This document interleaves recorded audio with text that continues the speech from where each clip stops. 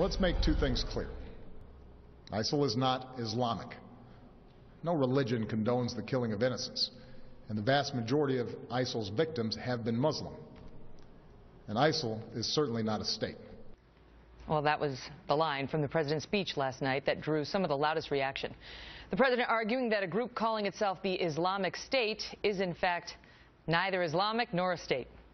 Joining me now, Brooke Goldstein, who's a human rights attorney and director of the Lawfare Project, and Hassan Shilby, who's the chief executive director of the Florida branch for the Council of American Islamic Relations. We are going to begin with Hassan and then get to Brooke. Hassan, thank you for being here tonight. And so it is true that that Islam is not ISIS, but it is also true that ISIS is Islamic, is it not?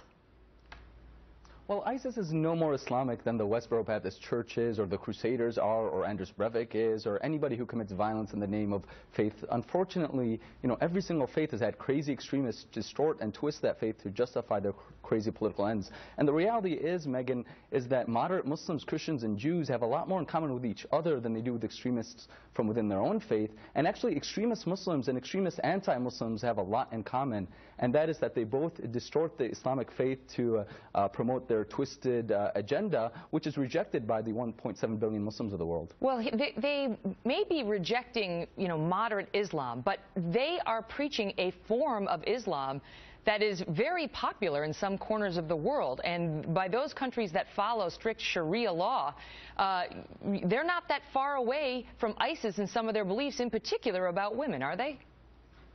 Well, actually, a lot of the greatest Muslim scholars and scholars of Sharia have completely denounced ISIS. In fact, on Twitter, you can see the scholars like Sheikh Muhammad Yaqoubi, who went on the record publicly, and there's thousands of scholars like him who have said the Khalifa that ISIS claimed is illegitimate, their followers are deviant, and supporting them is un-Islamic. So they have been rejected, and the Muslim community has been very vocal in condemning ISIS. They do not speak for Islam. They don't represent us. They think they do, but they're absolutely wrong. Not everyone in the Muslim community. Some Muslims have, and no one's trying to condemn all Muslims. But to argue that the Islamic State is not Islamic and that there isn't this radical faction, which is significant within Islam, is to deny reality. Well, statistically, there's no more criminals from within the Muslim faith and terrorists within the Muslim faith throughout history, as there has been criminals within the Christian faith. And, let's not forget Anders Breivik just slaughtered about 80 children, and he's part of some hate groups in Europe in the name of protecting Western Christian identity. The Crusaders said whoever kills an infidel will go to heaven. So people in history have for the faith. Look, we reject all extremists. We need to look for a world where children of all faiths can live in peace together. But it's not just the extremists. I mean, you look at Egypt, an ally to the United States, or at least it was. I mean, the administration's been on the fence about that. But 84% there, 84% favor the death penalty for leaving Islam. 82% favor stoning for adultery. It doesn't seem like the most moderate religion when Sharia law comes into the picture, and this group takes that to an extra extreme, to an ultra extreme, and they do it in the name of Islam. And we've publicly denounced them. So I'm not familiar with those statistics. The statistics I am familiar with are the Gallup poll, which actually that's from the Pew Polling Center. That is a legitimate polling organization. As I said, I can't comment. Yeah, I can't comment. But you're talking about Sharia even being moderate, and I'm telling you, no, it isn't. So do you know what the maqasid of Sharia is? Do you know what the goals of Sharia are according to the traditional Islamic text? I know if you're a woman and you commit adultery under Sharia law, they want to stone you. All right? So I know that. And I know that if you decide you no longer want to be Islamic, they want to kill you. Right, that's actually found within the Bible. Those are the very same sort of things that are found in the Bible. Yeah, but they're actually doing it there. Are you familiar with the case of Miriam Ibrahim? They actually put her in jail for allegedly converting from Christianity, and they wanted to give her 100 lashes and then to hang her to death.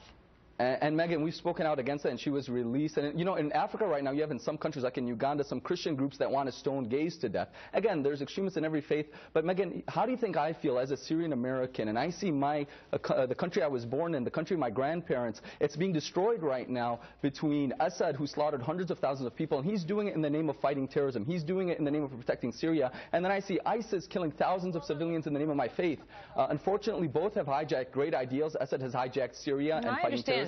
ISIS has hijacked Islam to justify violence and terrorism, and we stand against it. As a Syrian, it must be very distressing. But let me challenge you, Hassan. I have to challenge you because you propose moderate in your views and to want a condemnation of ISIS's tactics, and yet when we look at your Facebook page, you post a link to a 9/11 conspiracy article calling the 9/11 Commission all lies. You list yourself as a fan of this radical Muslim cleric, Khalid Yasin, who says the U.S. military invented AIDS and doesn't believe al-Qaeda was involved in 9/11. Why would you call yourself a fan of that man? I never called myself a fan of that man. I think I saw one lecture that maybe I clicked like on Facebook, and that's all I know about him was that short clip I saw on YouTube. You list him as a fan, and you list him as an interest, and you had it up there years ago. You were challenged by it. You said you didn't know it was up there. That was 4 years ago. It's still 4 years ago. It's still up there. 4 years later. You know who this radical cleric is. Facebook friends, my thousands of Facebook friends can judge my posts for themselves, and people are welcome to follow me. You're telling me right now you don't know who Khalid Yasin is. You don't know who that is. No, I'm not intimately familiar with him. I haven't seen his lectures in years. Intimately familiar, or do you know who he is? He's, I think, a speaker. Again, Megyn, I was told we were brought here to talk about how CAIR is condemning ISIS and how the Muslim world is condemning ISIS. But you're trying to talk about moderation within the faith, and I'm trying to figure out who you are and what you believe. Let me just do a few. Do you believe that al-Qaeda committed 9/11? Do you believe that? Yes, I believe al-Qaeda committed 9/11. Okay, and do you condemn Hamas? Al-Qaeda. We stand against all those terrorism. We condemn any and every group, including Hamas, that targets and kills civilians when they target and kill civilians. Okay, and there's no doubt in your mind that Osama bin Laden was behind 9/11? Absolutely not. And do you believe it was about his version of radical Islam? Look, I believe he distorted the Islamic faith to justify his terrible political ends, and that we all need to stand united against those that are promoting fear and hatred and division in this world today. Would you shake hands with a woman?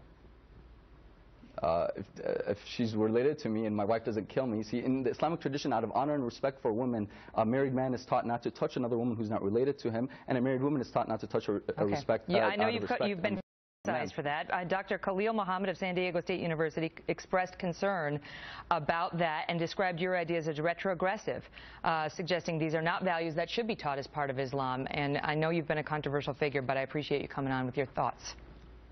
Look, well, thank you for giving me the opportunity to make it clear that we all need to stand against violence and extremism and work together for a world where children of all faiths can work together for a better society. God bless. Thank you.